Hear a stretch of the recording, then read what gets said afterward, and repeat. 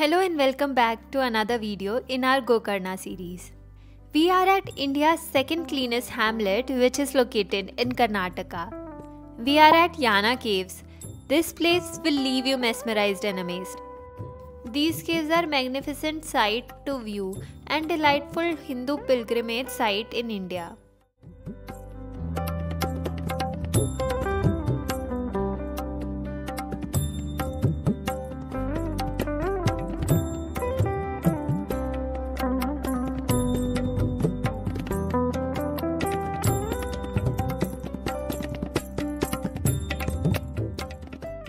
Yana is situated in the Uttar Kannada district of Karnataka, approximately 40 km from Sirsi and about 450 km from Bangalore.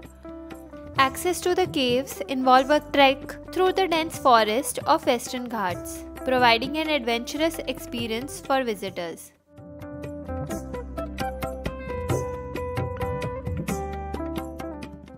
There is an entry fee of ₹5 and parking fee of ₹40 to visit the Yana caves. You can visit it from 8 am to 6 pm. The ideal time to visit Yana is during the post-monsoon months of October to March when the weather is pleasant. The monsoon season, June to September, brings heavy rainfall which may affect travel plans.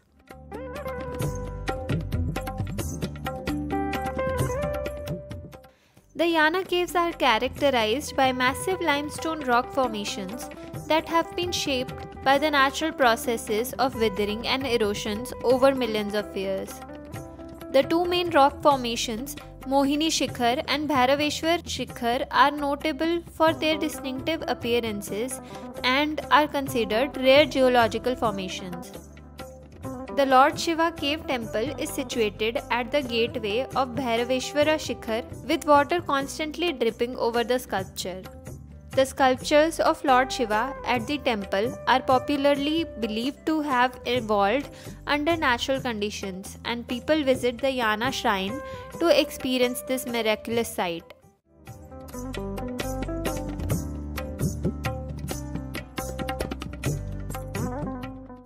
The name of the majestic rocks at Yana are linked to an interesting section in Hindu mythology. The construction of the Yana caves is explained in legend by a demon king named Bhasmasur, who could put his hands on anything and transform it into ashes. Lord Shiva personally bestowed his power on him.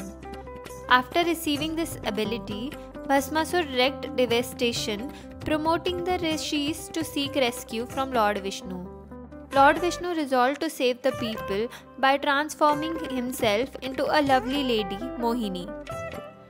Mohini was not only a fantastic dancer but also stunning.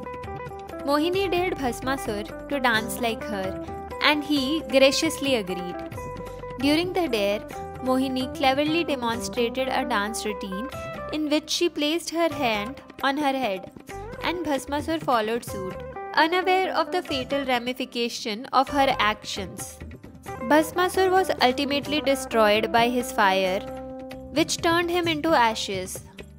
The loose black earth and flames all around the rocky area are said to be the remnants of demon Bhasmasur.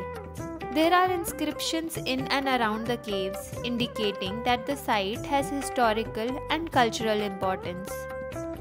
These inscriptions may provide insight into history and usage of the caves. People often visit the caves and offer their prayers to Lord Shiva at the cave's entrance. Mahashivratri is the perfect time to come to learn about local culture. The temple organizes yearly celebration for 10 days. Thousands of devotees go from Gokarna to do Mahamastak Abhishek.